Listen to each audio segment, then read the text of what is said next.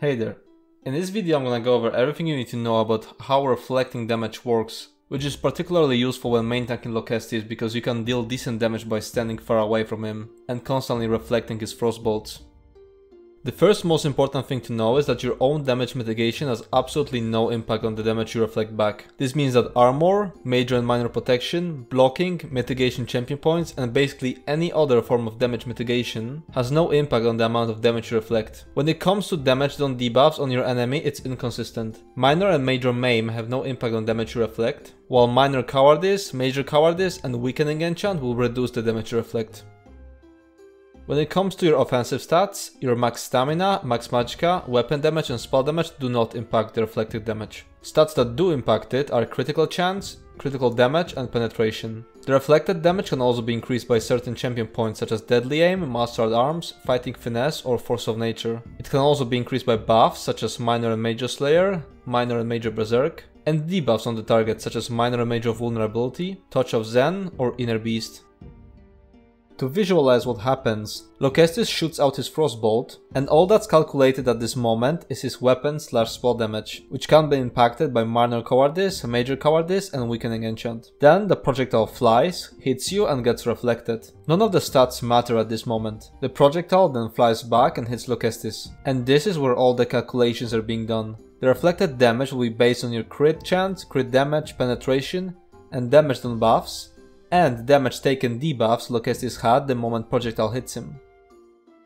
Now, how to use that information to alter your build and maximize your damage against Locuestis? Let's start with Munduses.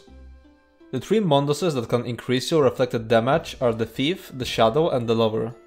Since a tank's crit chance is usually quite low, the Thief should provide the biggest damage increase.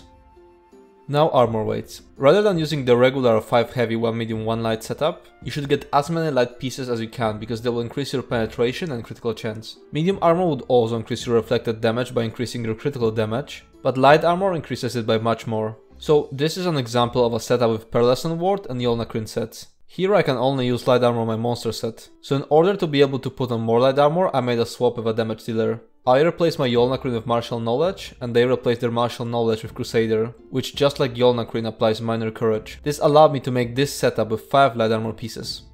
I still need 2 heavy pieces because Pearlescent has to be double barred to work.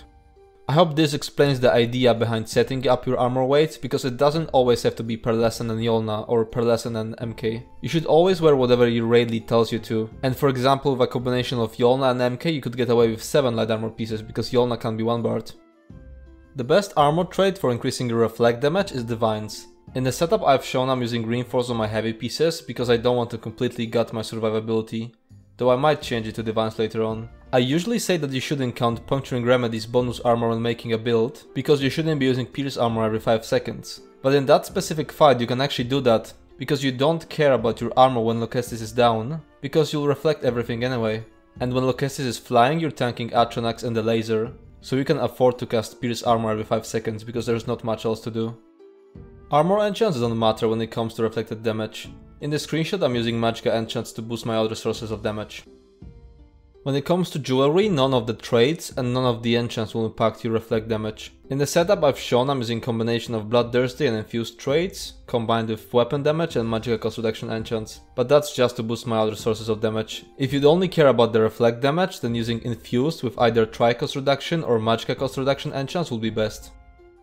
Theoretically, the best race for reflecting damage would be Khajiit, thanks to their bonus critical damage. Another race that can boost reflected damage are Wood Elves, thanks to their bonus penetration. In the setup I've shown I'm using Nord because I need the bonus ultigen to get barrier every time laser phase happens, and I need the armor in other places in Sunspire. You've already seen the skills on my setup and now I want to talk about the reasoning behind them. I'm only going to talk about skills that are there just for increasing their reflect damage. I'm not going to talk about the reasoning behind staple warding skills such as Winter's Revenge or Fetcher Infection. I chose Inner Beast instead of Destructive Clench as my taunt because Inner Beast's 10% damage bonus will apply to the reflected damage. Camouflage Hunter is there to passively grant me Major Savagery and Prophecy, increasing my crit chance by a decent amount. Bird of Prey provides constant Minor Berserk, which affects reflected damage, and additional 4% crit damage thanks to the Advanced Species passive. Wild Guardian's only purpose is providing that 4% crit damage from Advanced Species. Another cool interaction to mention is that the reflected damage can apply status effects. So Locustice's reflected frostbolts can apply minor brittle if you're wielding ice staff at the moment the reflected projectile hits Locustice's back. Before you apply any of these advices to your setup, you need to ask yourself how much you specifically can get away with. Some of the changes like the Thief Mundus or Light Armor will greatly reduce your survivability and make the encounter much harder, and only you can judge how much you can handle. Other stuff like for example the Inner Beast skill shouldn't really make much difference in difficulty. That's all for this video. Thanks for watching and see you next time.